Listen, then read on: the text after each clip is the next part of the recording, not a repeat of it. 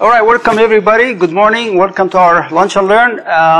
As you heard from John, we do a variety of Lunch and Learn. We're going to tell you more about it here, but thank you for coming. It's a great turnout today. Obviously, the subject is of interest to lots of people here.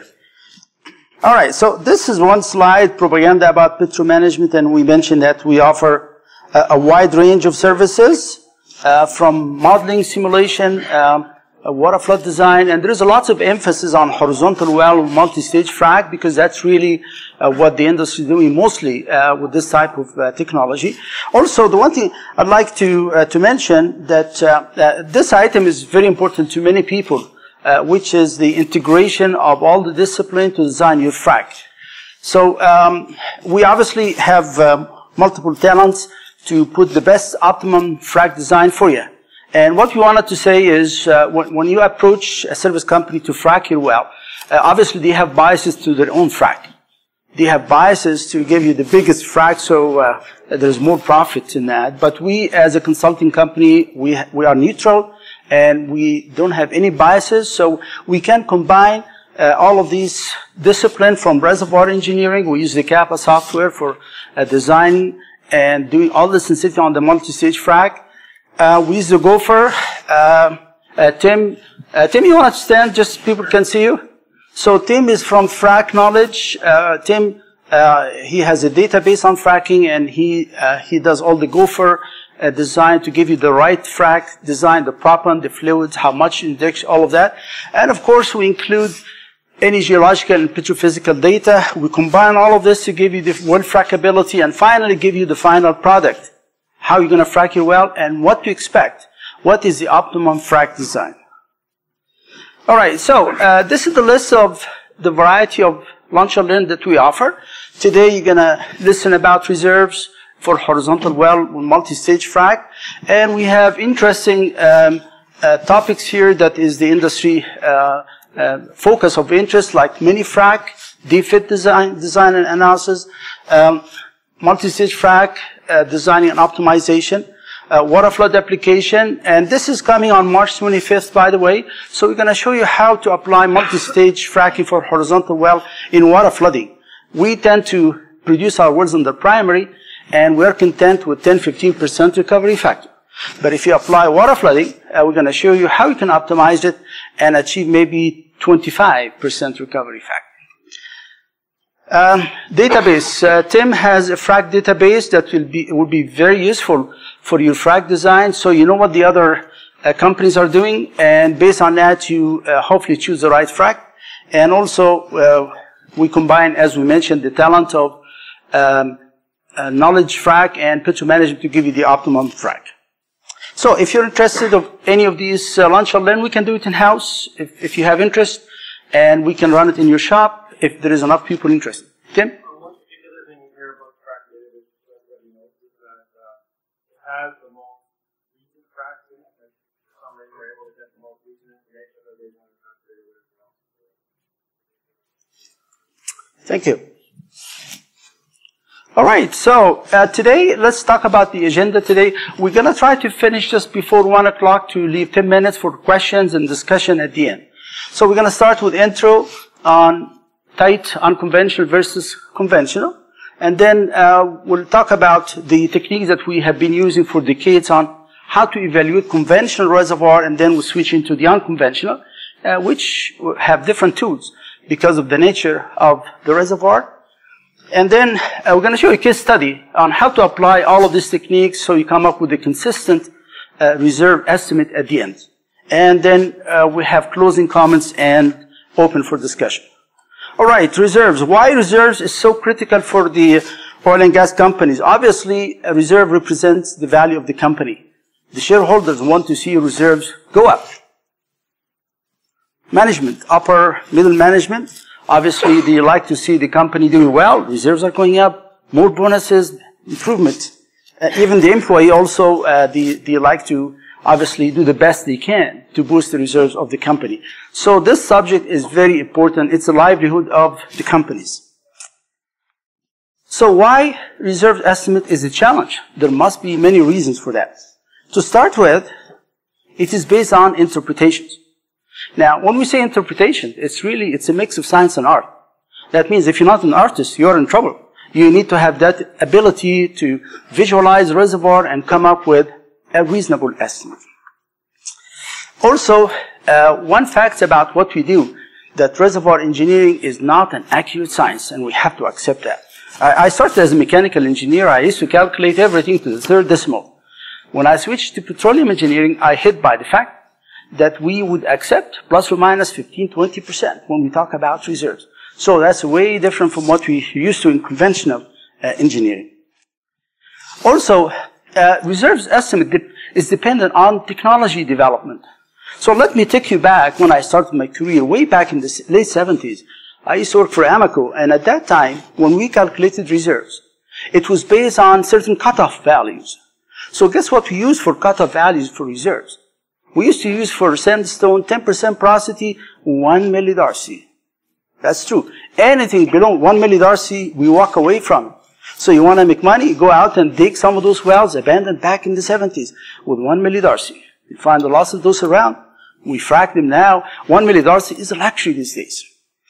Also, the new technology that we use now with horizontal well with multi-stage frac. Some of my colleagues worked for companies that they drilled initially some wells in the Bakken 25 years ago. Vertical wells, no fracking. Tested the wells, and the wells are making 5 barrels per day. They walked away. Obviously, the whole story has changed now with our multi-stage frac horizontal wells. Unconventional tight formations are definitely more challenging to evaluate. To get basic information, it's a challenge. Like reservoir permeability, that's a challenge to get it. Reservoir pressure, that you think it's easy to get. Well, in these tight reservoirs, it takes a long time to shut in the well and try to get this type of information. When you calculate reserves, you need to know what the boss wants, right?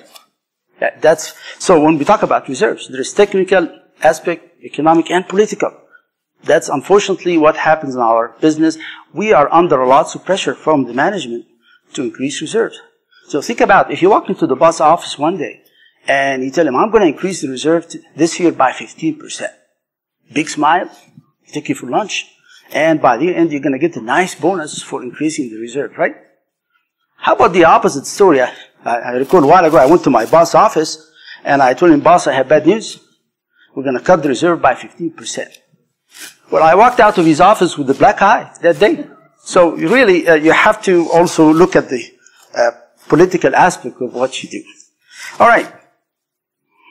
Oh, and also, I should have mentioned that. Also, you need to have a good crystal ball to estimate reserves. And the reason why? There are so many uncertainties when you calculate reserves. Reservoir characteristics change significantly. So let's talk about crystal ball. This is one of the first crystal ball that we use in our business, black and white. Now you add a bit of witchcraft to it, and maybe a little bit of light or psychedelic light to it so you can get better results. But I prefer this crystal ball. All right, so let's get into reserves now. Let's get serious now. All right, so we've been dealing with conventional reservoirs for decades. Those reservoirs have good permeability, good characteristic. We had little problem estimating reserves. But now we're switching into the unconventional, like tight sand, the Bakken, Cardium.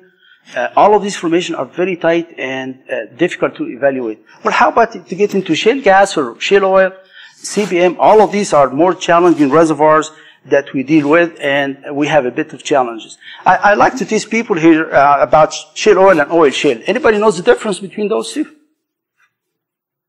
Shale oil and oil shale. You hear those terms and we mix them up. Shale oil is like shale gas. You already have the oil in the rock.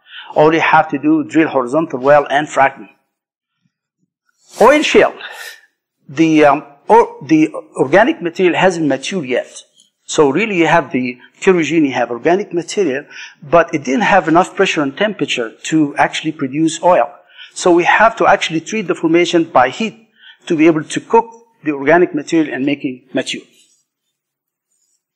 By the way, we worked on a big project on optimization of horizontal well multi-stage frac in Colombia, and that was an interesting experience. Now, when we talk about tight formation, light oil, tight light oil, we have so many basins and reservoirs that we deal with in our Western Canada. As you know, when we talk about tight light oil, the Bakken, the Three Forks, the Cardium, Montney, all of these are interesting plays. And if you look at the production profile from tight light oil, you can see layers, but the profile is increasing. The bottom layer is the Bakken, obviously, in Saskatchewan. It's significant. The yellow is the Cardium, and I think the orangey is the Viking. But if you look at the profile, we're hitting 200,000 barrels per day easily now from the tight light oil, and of course we use the multi-stage frac horizontal wells for that. This is the same graph, but by province. Again, the green is Saskatchewan because of the Bakken.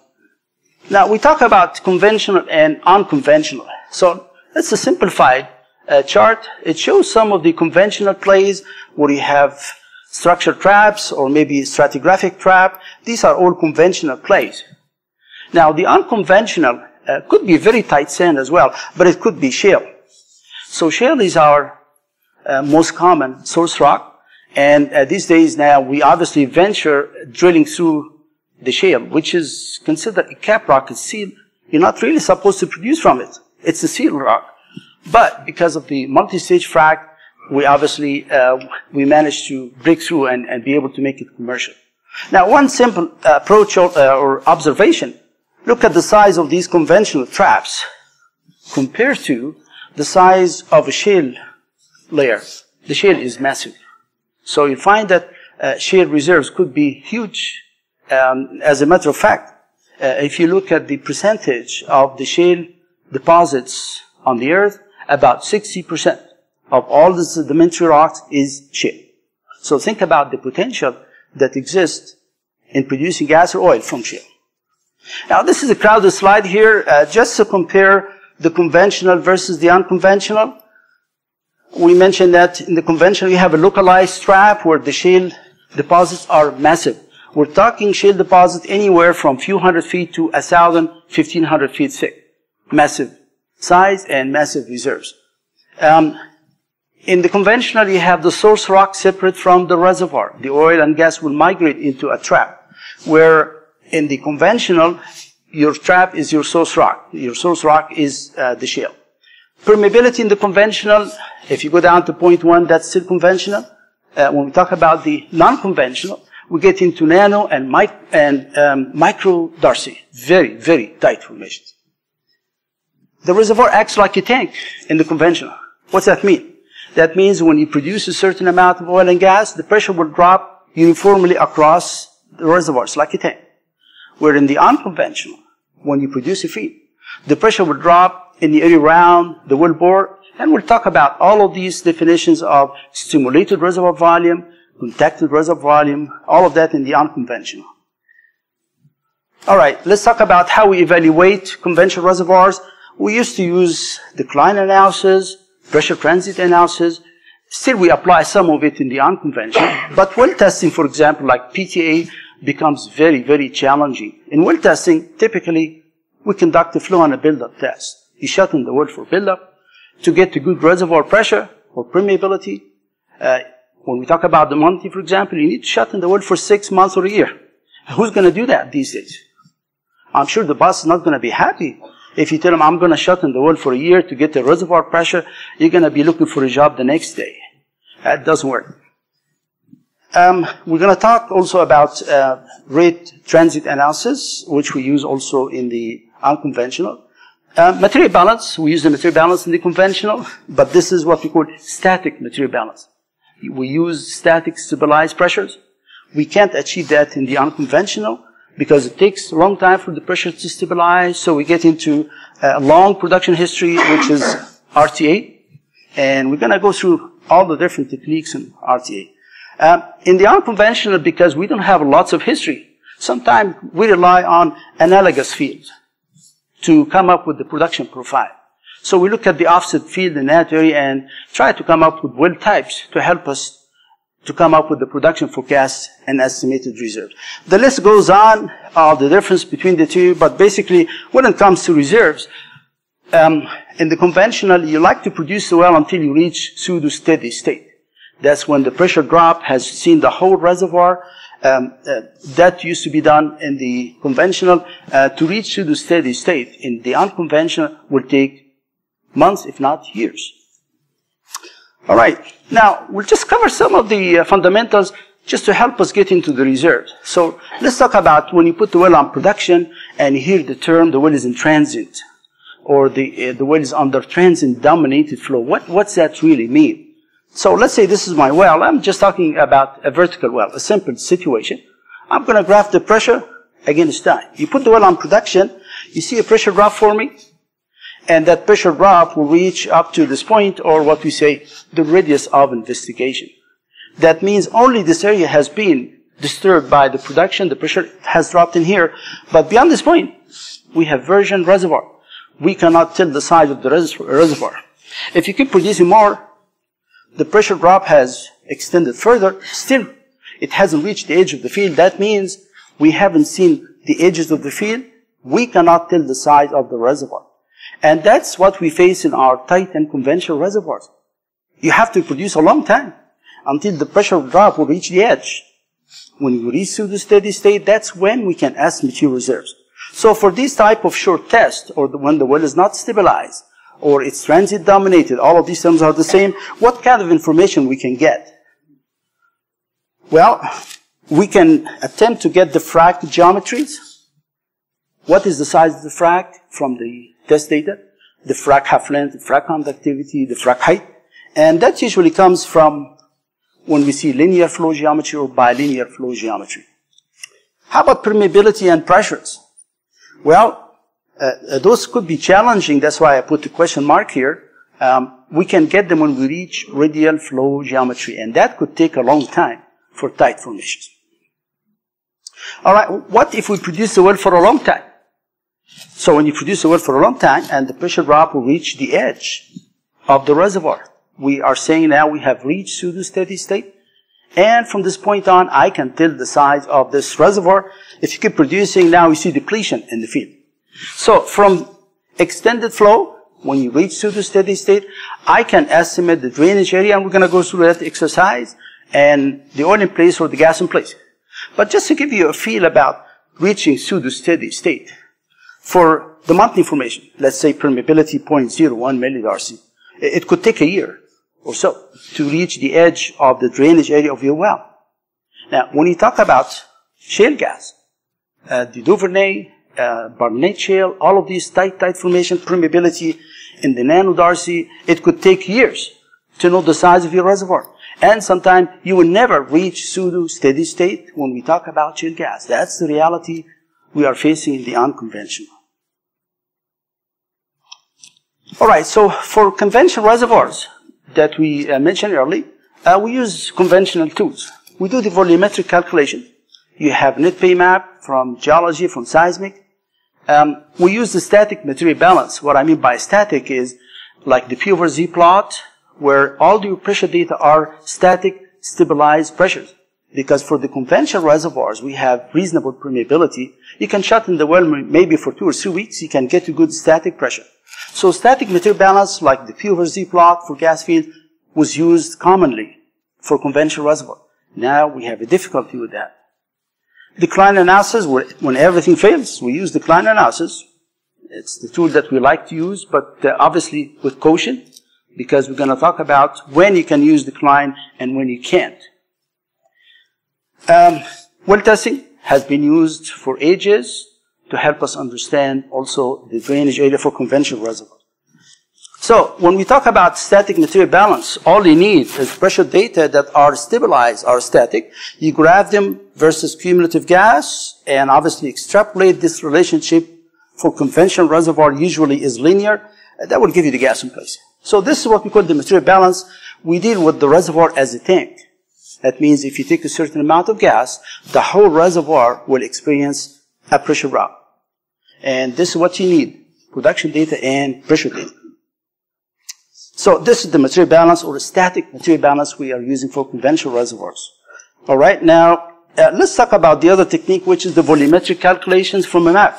If you have a map from the geologist, you can estimate also the oil in place and the gas in place. So basically, we have two techniques to estimate the oil or the gas in place: the material balance and the volumetric. If those two techniques will agree, then the engineer and the geologist are friends. Because this is made by the geologist, the material balance by the engineers. So that's when we have a second opinion, your material balance versus volumetric to estimate the in-place estimates. All right, let's talk about decline analysis. Well, decline analysis has been around for a century. Not really a century, but ARPS introduced decline analysis, which is just a graphical tool. You graph your data in a certain way and try to establish a trend of how your production rate is declining, extrapolate that trend to the future, you have your reserves. It's exactly when you look at your investment portfolio, you look at your stocks going up, you extrapolate, you know when you're going to retire. Agree? I wish it works that way. All right, let's talk about decline analysis. To be able to establish a trend of how your production rate is declining, we have different tools. We have the exponential decline, and that's what we call a constant percentage decline. That means if you graph the rate versus time on a semi-log plot, you always see the rate magically falling on a straight line.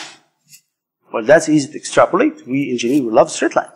You extrapolate that straight line, you come up with the production forecast and the remaining reserves. So the formula introduced by ARPS will be simplified for exponential. The value B is an exponent and a constant. It's equal to 0. And D is the constant that we get from the slope of that line. So exponential has been used widely in the old days for conventional reservoirs. Because with conventional reservoir good permeability, your data tends to fall on a straight line. And we always used to use a straight line in the old days. Even if your data is curving, we fudge it. We put a straight line through it. Because that's all we like to do. In the old days, we had no computers. So look at the formula, quite simple. This is the rate in the future at time t, and this is the current rate, and this is the decline constant in this formula. Now we'll get into the unconventional, and your data refuse to fall on a straight line. Your data tends to have a curve when it's declining. We can't cheat. We can't put a straight line through it. So we use hyperbolic or harmonic. Hyperbolic decline, it's a curve fitting, has a value of B from 0 to 1. Harmonic, it's a value B of 1. So you notice that the hyperbolic has more application because the value of B has more flexibility from 0 to 1. So you find that the hyperbolic curve fitting tends to fit closely more than the harmonic because it has a wide range of value of B.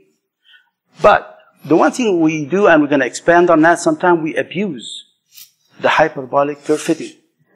It says here the B should be between 0 and 1. And you'll find in some of our tight formation, like the Duvernay, the Horn River tight formation, the value of B, when you curve fit through your data, is over 1. And that is breaking the rule. So we'll talk about that. So what do we do if the value of B is over 1? All right, so typically we graph our data, rate versus time, on a semi-log chart, and rate versus QM on a linear plot. And this is a decline plot from the old days where you see a nice straight line. So if you just place 2 points on that straight line, so you have the rate Q1 and Q2, you take the slope. The slope of that line is the constant D. So the slope is y divided by the x. So it's the length of the y divided by the x. This is the y, the difference between those two rates, and the x is the time. That will give you the decline constant. That's not the decline percentage, it's a constant. So we take that constant and plug it in here. That will give you the annual decline rate for your well. Again, this is the old-fashioned, the exponential decline that we've used for many, many years. Now, we need to understand how we use decline analysis because we abuse it a lot. The decline analysis is based on few simplifications or assumptions, which is we are producing the well at capacity. So if the well is restricted, obviously if you extrapolate restricted rate, that will not give you the right forecast. So the well has to be produced at capacity. Also, we assume that we produce at a constant bottom hole flowing pressure. These are some of the assumptions that ARPS came up with in the old days. We produce until the well reach pseudo-steady state, or we are in boundary-dominated flow regime. Again, we abuse that a lot because in many of our tight formations, the Montney, Doig, any of these formations, put the well on production for 6 months, you don't reach pseudo-steady state. But we like to apply that decline analysis. So that's when we have a problem, and again, what do we do then if we haven't reached pseudo-steady state? Also, in the conventional days, the reservoir acts like a tank. You expect that the whole reservoir or the drainage area of the well, we experience the same pressure drop, which is not true for the unconventional. All right, let's get into now the decline analysis and see how we're going to use it. We graph the rate versus time. So in the early stage of production, for tight formation, typically you see a sharp decline, and then you see a slowing down or stabilization. So this portion of your history is what we call transient dominated. We have not reached to the steady state. It's always characterized by a decline, and usually for tight formation, very sharp decline. In the first year of production, you might see a decline from 60 to 80% in the first year. But after that, you see stabilization. All right, let's say that we have a short history. We haven't reached to the steady state. I want to use my decline analysis.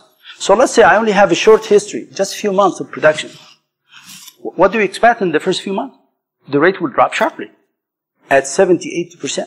So if you use the early data and extrapolate your data, this is your flush production. If you extrapolate, all you're going to get is limited reserves. So that would give you a conservative reserves. If that's all the history that you have up to maybe 2 or 3 months. All right? Well, let's say that we have more history. So we have more history. We are somewhere here now. We are not in pseudo-steady state. We are still in the transit, but we passed that flush area, that flush production. So if you try to extrapolate that part of your data and you are in transit and use, say, the high parabolic curve fitting, you'll find that your data will curve up and you're going to see a B over 1. We are breaking the rules and you're going to get optimistic reserves. And we're going to show you several case studies. When the B over 1, you're going to see your data curve up too much and you end up with excessive reserves. So again, to summarize, the very, very early flush data, extrapolation will give you a conservative reserve. When you get into the later part of the transient and use the hyperbolic curve fitting, and with value of B over 1, you get optimistic reserves. All right, so the evolution of decline analysis, it started way back by Johnson and then improved by ARPS in 1945. And Mr. ARPS assumed constant decline constant. All your decline constants are one value constant. It does not change. So the improvement that has been made lately now, and this is the improvement that I'd like to mention, it can help us. When you still have transit or B over 1, we have a technique called power law loss ratio. It was introduced by Elk back in 2008. And in this technique, we use variable decline constant. And that's what we expect, variable decline constant. You always see that hockey stick profile. Initial decline, one set of decline, 60 to 80%. And later on, you see a decline rate of maybe 6, 8%. So by having variable decline constant, we can deal with the unconventional and the tight formation. So let me give you an example here of a well from the Montney. We have a history here of maybe 2 or 3 years. You look at the production profile. It's curving. I'm going to do my best fit using hyperbolic curve fitting. So you can see the fit is not too bad. It's kind of convincing. So people like that. A nice fit. But I have a value of B of 1.2. If I extrapolate that trend, it's going to give me reserves of about 5.7 BCF. All right. Well, let me kind of massage that curve fitting. So I'm going to curve fit now with a different matching. And I come up with the B of 1.3. It looks like the same fit, right? Visually, it's the same fit. But I just tweaked that B a little bit. It's 1.3. Hey, my reserve is going up. It's 8.5. It's getting better.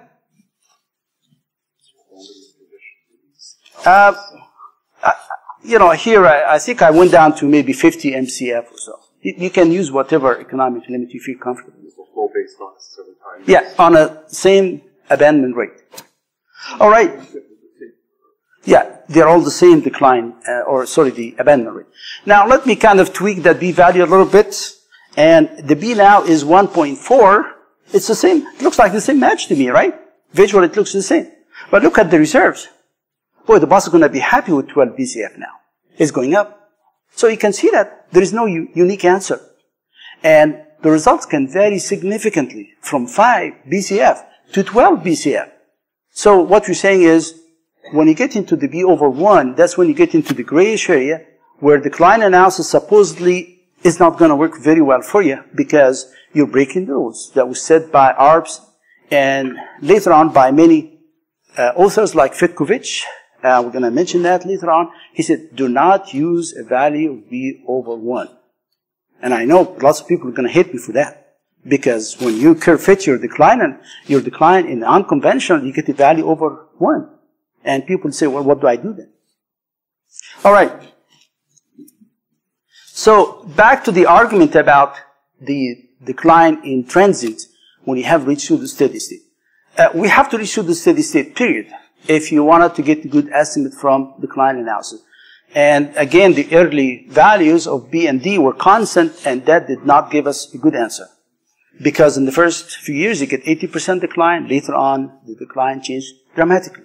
So that's why we're going to talk about the other technique, that the power law loss ratio, where you have two decline constants to accommodate the initial flush, the initial decline, and later on the slower decline at the end. And here's Fitkovich saying, do not use B over 1, and this is the reference, if you don't believe me. All right, so let's talk about that power law loss ratio, which is commonly used for unconventional tight formation. Your decline constant actually has two parts. This is the decline constant in the beginning when you have that sharp flush production, that 60-80% decline in the beginning, and this is your terminal decline at the end when you reach stabilization or you're close to pseudo-steady state. All right, so there was a paper actually published here, this is the reference, to compare the decline analysis using hyperbolic versus the power law loss ratio, where we lose the decline constant, drops with time. So a study looked at 4 wells in that paper, and I'm just going to show you the result from well number 2. So if you look at the production history, you see there is a red line and there is a black fit. The red curve is the power law loss ratio technique, and the dark line is the exponential decline. Well, they look kind of similar, right? Except you'll find here that the power law loss ratio seems to fit better, just slightly better. But does that make a lot of difference? Yes, it does. I'm going to talk about the difference of the reserves using the ARBS, the decline, and the power law technique.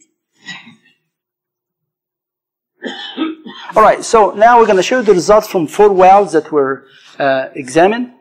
If you look at the ARP, the hyperbolic decline, the first well has a B of 0.488, which is acceptable.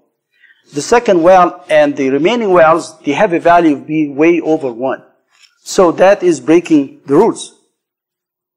What kind of difference of reserves do we get? Well, let's compare now the reserves from the ARPS versus the power law. And this is well 1, 2, 3, 4. So well number 1, where the B is less than 1, that's acceptable. The reserves from the two techniques is similar, and the discrepancy is only plus or minus 3-4%. So that shows for a value of B less than 1, the decline analysis is consistent with the power law technique.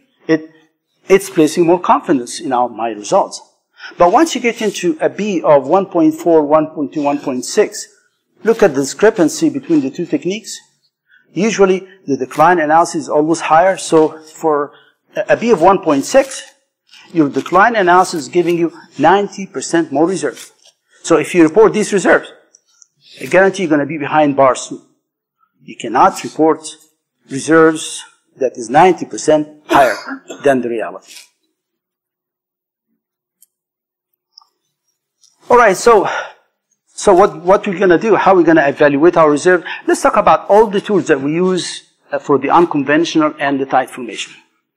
All right, so initially what you like to do and what we recommend that you conduct mini fracs. And I know lots of people say, oh, it costs money. I don't want to do it. Well, the mini frac is quite cheap. All you need is inject water in your well for 10, 15 minutes and shut it in for fallout. And we use what we call a deep fit analysis technique to analyze the fallout data. The benefit of the mini frac, it will give you information that you cannot get from regular testing. Like what? It can give you a good estimate of the permeability. It can give you a good estimate of your reservoir pressure. Guess who needs this information? Your frac company. So whenever you design a frac, the frac company is asking, what's the permeability so I can design your frac? Well, I don't know what the permeability is. I need to test the well for a year to give you the permeability. Well, how about the mini frac? You can get results within a few weeks. You have a permeability, you have a reservoir pressure that we can use to design your frac, which will cost you millions. What else? Once you put the well on production, we can collect data and analyze by RTA, rate transit analysis. That means you flow the well for an extended period, you're making money. Put the well on production for 6 months, a year, and collect production data and pressure data. What I mean by pressure data is flowing pressures. You don't have to shut in the well. So you collect the data while the well is flowing. If it's a gas well, we can get away with wellhead flowing pressures because we can convert wellhead pressure to bottom hole because we always work with bottom hole data. However, that conversion is pretty good when you have dry gas. But if you start to get more liquid, then this conversion is not going to be good, and we like you to collect bottom hole pressure data. If it's an oil well, we always like bottom hole flowing pressure data, not wellhead. Because with with oil wells, you have a mix of many phase fluids, gas, oil, and water. The wellhead pressure will not convert reasonably well to bottom hole. So you either have a permanent pressure recorder downhole, or when you buy your pump, like ASP pumps, they come with a pressure gauge. Well, you've got pressure data, free of charge. Or, if you like, you can shoot liquid level shots. And you're going to think, well, how often I'm going to get liquid shots? The well is, I want to put the well on production for a year or 6 months. Well, if you have an operator that can drive around with the truck and collect even 2 shots per week, that's good enough. Because if you have 50 weeks or 52 weeks in a year times 2, you have 100 data points of flowing pressure. We can use this data to analyze your production history. So, what kind of techniques would fall under the rate transit analysis? We have type curves that we're going to show you in a minute, Fitkovich, Blasingame, and Agrawal as well. And there is another technique called the flowing material balance. All of these techniques do not require shut-in. All you need is history, production data, and flowing pressure data. And then we're going to show you also the power law loss ratio. How do we apply it, and how it compares to the hyperbolic on a real case study that we're going to go through it in a minute. Of course, if you don't have data, you look at the neighboring wells. So we'll talk about well types and try to fit your well within the range of well types that you see in your region or your basin. We're going to get into other techniques when you have that nice history. Instead of using those elementary tools, we use history matching.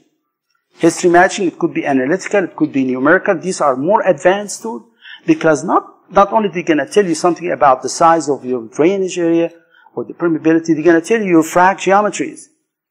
What is the frac half length? What is the frac conductivity? They can tell you a lot more advanced information that you can get from your history. So we'll show also some example of the numerical tools. How the numerical tools can give you also interesting results. So we have 2 techniques commonly used in our industry for testing. There is the well testing or PTA, and this is the production analysis or the rate transit analysis. When you test the well, like you have a flow and a buildup, basically your rate is your input, and you try to match the collected pressure data.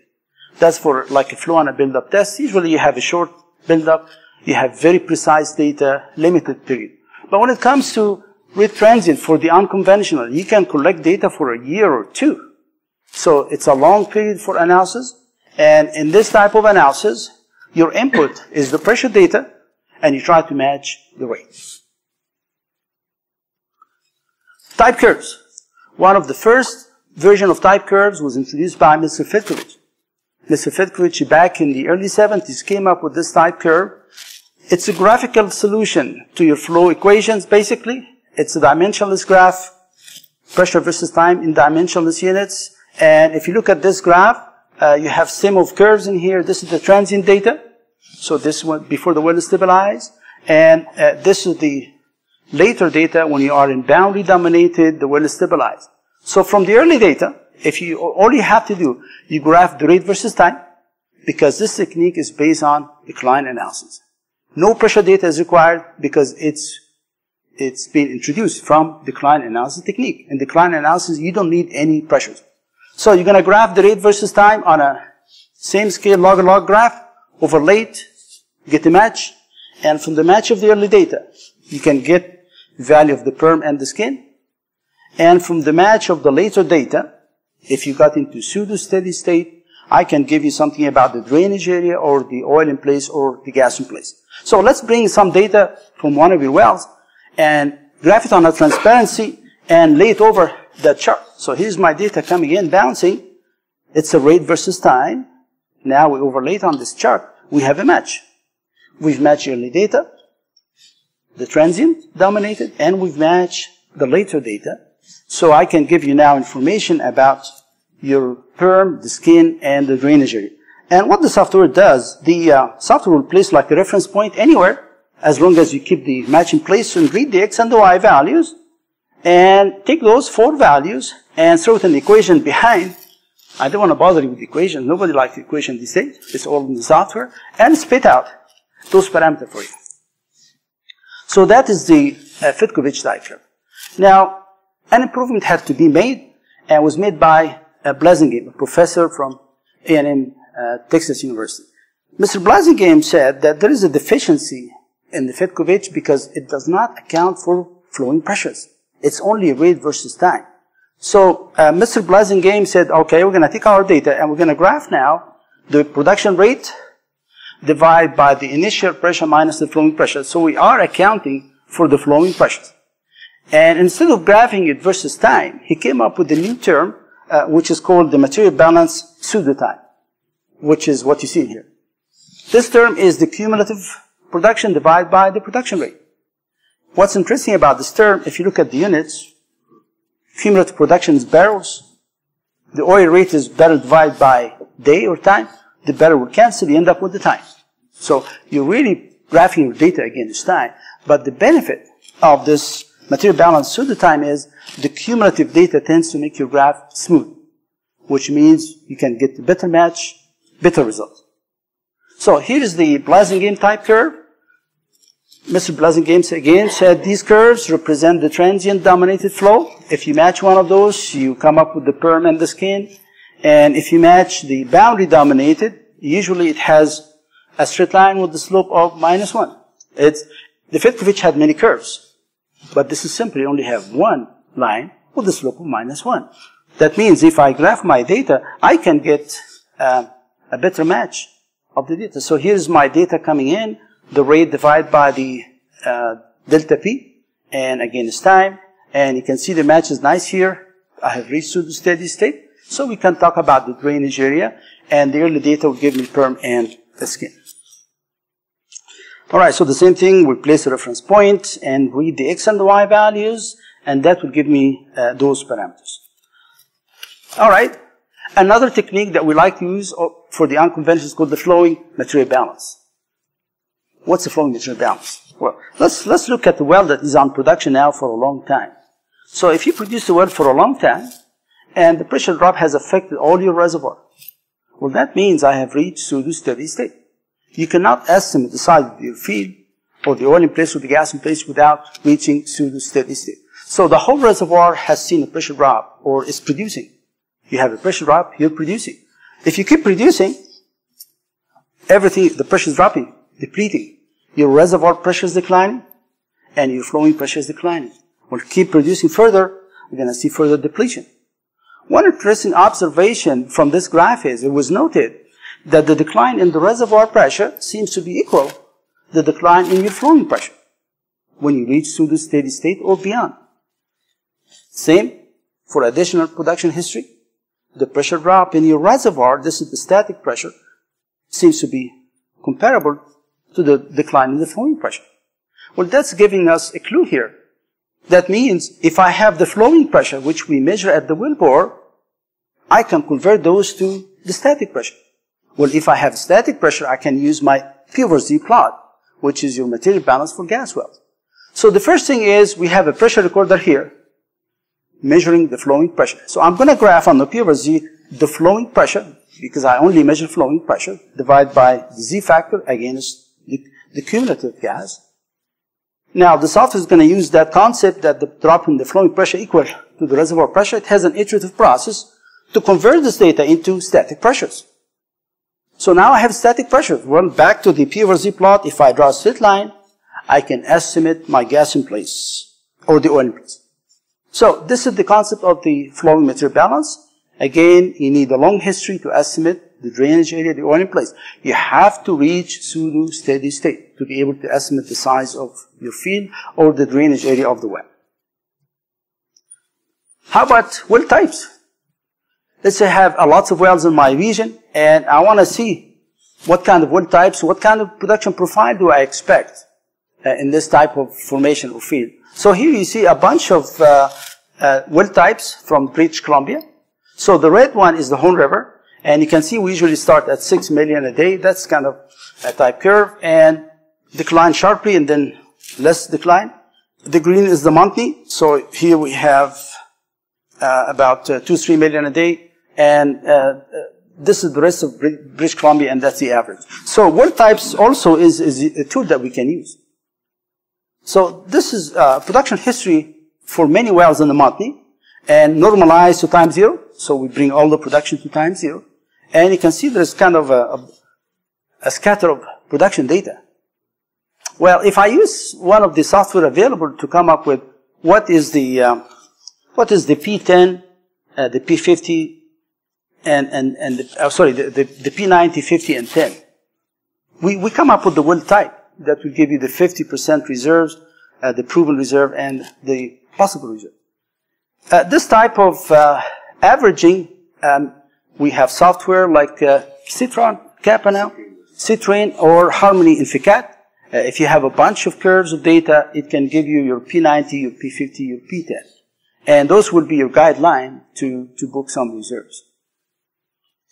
Or maybe, so what you see here is again the P10, P50, P90 for the Horn River. That came from a bulk of wells that were looked at, and you can see the P10, the most optimistic, you start at about 10, 11 million a day decline, where the P50 in the Horn River, we're talking here maybe 6, 7 million in decline, and this is the lowest profile. This graph is from the United States for all or some of the major shale gas basins. So you see the highest IP, you see it in the Haynesville, because it's highly overpressured, and you can see we start at 7, 8 million a day and decline sharply, followed by the Marcellus, and the Barnett is the green in the bottom. You notice the comments here, interesting, it says that the average of all of these basins decline in the first 3 years is 84%. You decline by 84% in the first 3 years, which means that the bulk of your net present value of this project is coming from the first 3 years, your IP. Your IP is obviously very important in shale gas because of the sharp decline that you see. After that, you see very low production rate. Your cash flow is way down, so your payout is in the early part of your history. This is another chart just from the Eagle Ford, and the reason why I'm showing that, it's similar to our Duvernay because it has quite a bit of liquid. And you notice when they reported the gas rate, they say million cubic feet equivalent because of the liquid. You convert the liquid to gas, so that gives you 9 to 10 million equivalent cubic feet per day and decline. Again, the same comment, 30% of your expected ultimate recovery in the first year.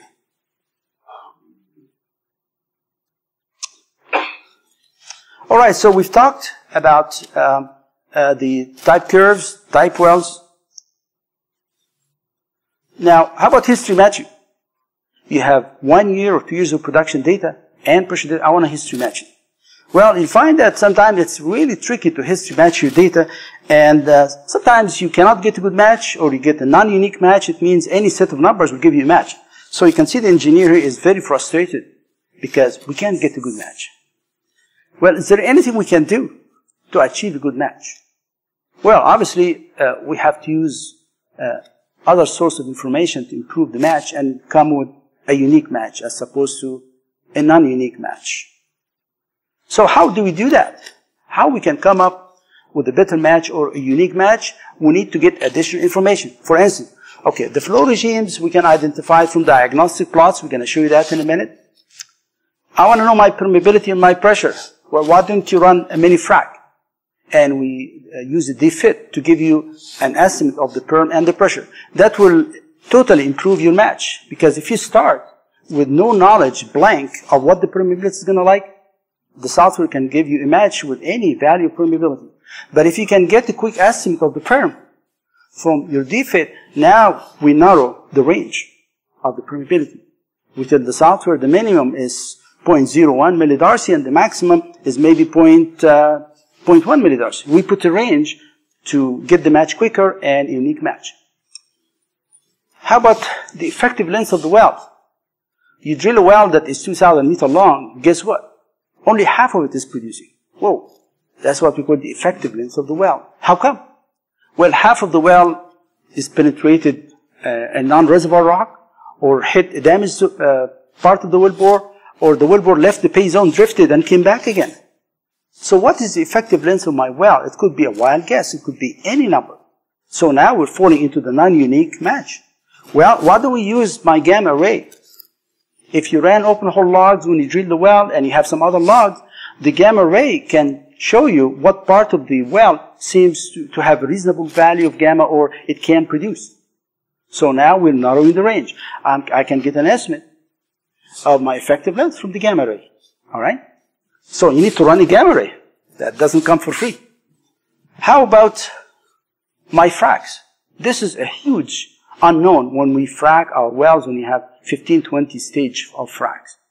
When you frac your well, you have 3 unknowns per frac stage. Like what? The frac half length is unknown, the frac conductivity is unknown, and the frac height.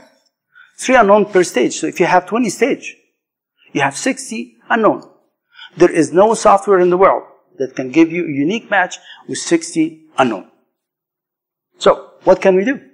Well, how about if we try to manipulate information available to us to guess what is the frac half length?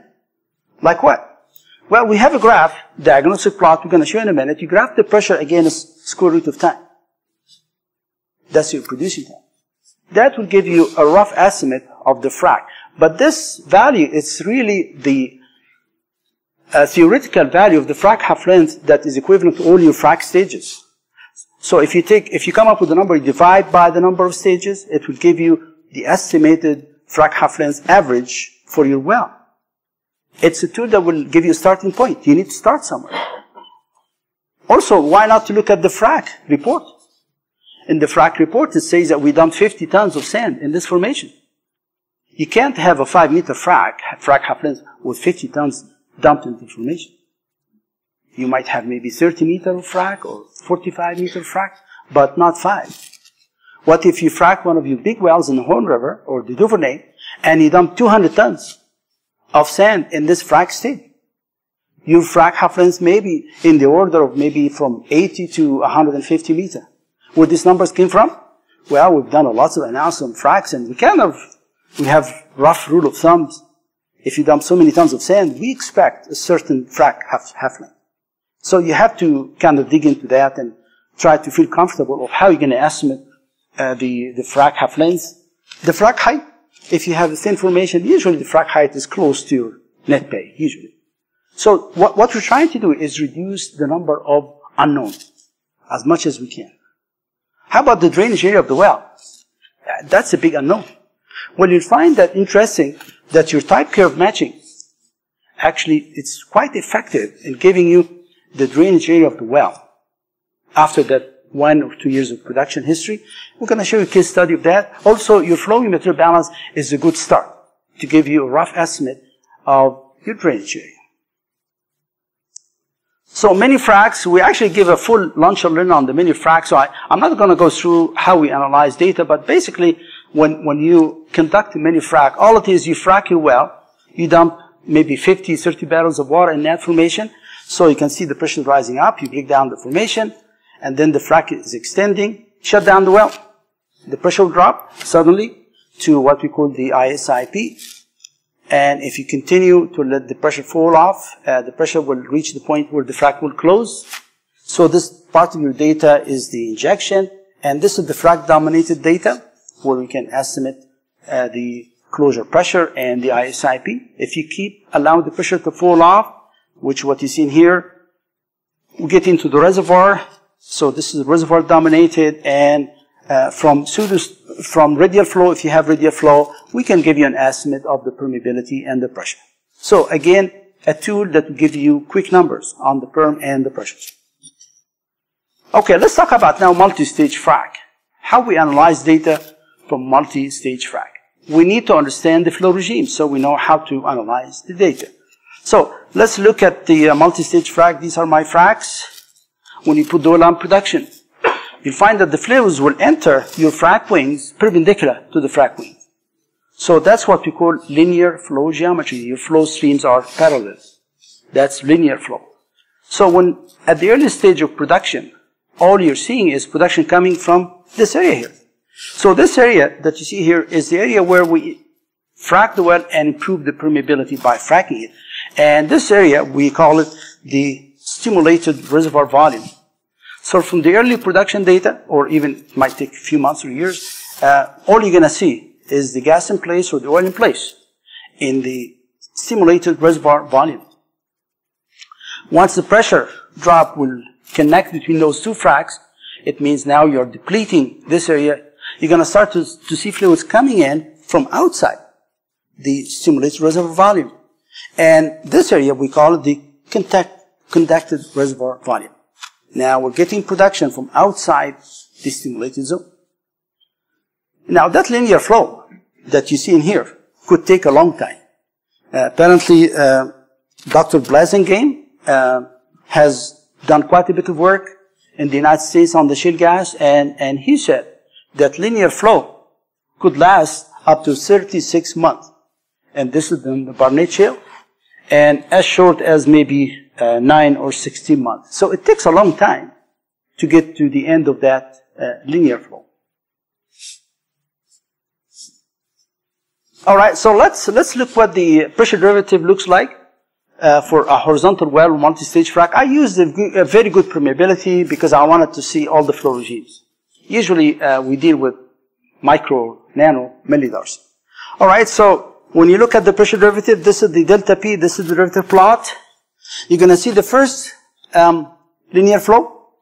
So this data will fall on a straight line with the slope of half. Slope of half means linear flow. So you are really in the simulated reservoir volume.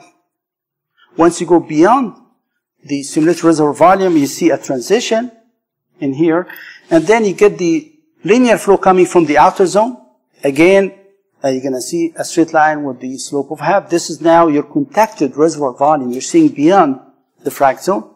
And at the tail end here, if you're lucky, you're going to get a slope of 1, which would give you, finally, your pseudo-steady state, which would give you the size or the drainage area of the well. But this is really, really very long time, especially here I use 1 millidarcy, and it takes, maybe 12,000 hours to get to the pseudo-steady state. Well, if the permeability instead of 1 millidarcy is 0.001 millidarcy, you will not get any close to that. All you're going to see is the first linear flow. So that's the common type of derivative we see. In many of our production history, we see only that part of the data, the first linear flow. At the end of the first linear flow, you see your data curving is trying to give you a slope of 1. So I'm saying he's pseudo-steady state, but I give it a star. This is really a full pseudo-steady state. But it will give you the volume of the stimulated reservoir volume alone. All right, so let's look at the case study that we've done in our shop, just to show you how we apply all of this technique that we went through here. I know you probably You have a headache now from all of these type curves and flowing material balance. But let me show you how we're going to apply it quickly for a case study. And I have a case study here from the Barnett Shale. And the reason why I picked the Barnett, not our Horn River, because it has a long history. So long history, we can apply these techniques maybe better. So what we have here, 2 wells in the Barnett Shale. The first well, you see here, was completed open hole completion. And the second well next door to it was completed case hole. Actually, this data was given to us by Packers Plus. Packers Plus deal like the open hole completion, as you know. So they wanted to compare the performance of the open hole versus case hole. Which one is better? Also, there was some interest on, is the spacing between the horizontal well adequate? We have 490 meters between the 2 wells. Is that large or small? Can we try to improve the spacing between the wells so we can drain the reserves better? So we'll talk about that. Also, reserves. Obviously, that's important. Everybody wants to know the reserve. So we had, they put this well on production. First, well A, which is the open hole. After a year and a half, this well was drilled and put on production. So we analyzed both wells so we can see what's going on. But I'm just going to show you the analysis that we use for well A. Well B is similar in terms of the approach itself. All right, so we're going to use all of these techniques that we've talked about, from flow regime diagnosis, if you have a defit, type curves, and we're going to use also decline analysis, the ARPs, and the power loss ratio, and show you the comparison. All right, so here's my history of well A, the first well that was completed open hole. And you can see the well started with 8 million a day and declining sharply. You can see I'm saying in the first year, decline was nearly 76%. This is my cum production, and this is the bottom hole flowing pressure. So, how are we going to start, or where are we going to start? Well, first we graph the diagnostic plot to see where we are. What flow regime do we have? So, if you use diagnostic lines, you're going to find that at the end, the data would fall on a straight line with a slope of half. That means I am in linear flow, which is expected. Even though we have 4 or 5 years of production history, all you see is the linear flow. Now, another diagnostic tool about the flow regime, simply if you graph the rate versus time on a log graph, just the production data, you'll find at the early part of your data would fall on a straight line with a slope of a quarter. That's what we call finite conductivity frac. It's not the best frac, but later on you see that the data would fall on a straight line with a slope of half. That's infinite conductivity. So what we're saying, you could have a mixed frac conductivity while you put the well on production. Maybe the well is cleaning up in here, so instead of finite, you get into infinite conductivity later on. But still, we haven't seen radial flow. We are mostly in the linear flow geometry. All right. This is the square root plot. You graph the production time under the square root against delta P. You'll find that your data would fall on a straight line. That's an indication, again, that you have linear flow. And from that line, I can get you very important information, the frac half length. So we can estimate the frac half length. So when we get into history matching, you have data to work with. We have some information about the frac half length. Let's use some of the type curves. So we start with the Fitkovich type curve, and you can see here from the Fitkovich type curve, I came up with the gas in place of 4.2 BCF. Remember, this is the first type curve. It's the more primitive type curve. It has no pressure data, only production data. All right, let's use the Blasengame type curve, which is more reliable, more advanced. What is the gas in place? Well, it gave me 4.1, so that's close. How about if I use a normalized rate against time, the agro. So rate versus cum production. If you extrapolate this data, it will give you gas in place of 4.3. Well, the numbers are kind of comparable, which is good. All right, let me use the flowing material balance. And you notice here, I mentioned excluding desorption. Desorption is the process of generating gas while you're producing the well from some of the unconventional like shale gas and coal bed methane. So if I ignore desorption, which is not right, I come up with the gas in place of 3.4. It's less than what we've seen from the past techniques. How about if I include desorption, which is what we should be doing? To include desorption, I have to introduce the Langmuir constant that you get from the laboratory. Now, what is the gas in place? Well, the gas in place is getting close now, 4.2. All right? Okay, let's use that power law loss ratio technique. I'm going to try to match my data. And this is my, say, economic limit, 100 MCF. So the match is pretty good. Extrapolate. I come up with the expected ultimate recovery of 3.6 BCF. Well, we like decline analysis, right? Let's use the decline analysis.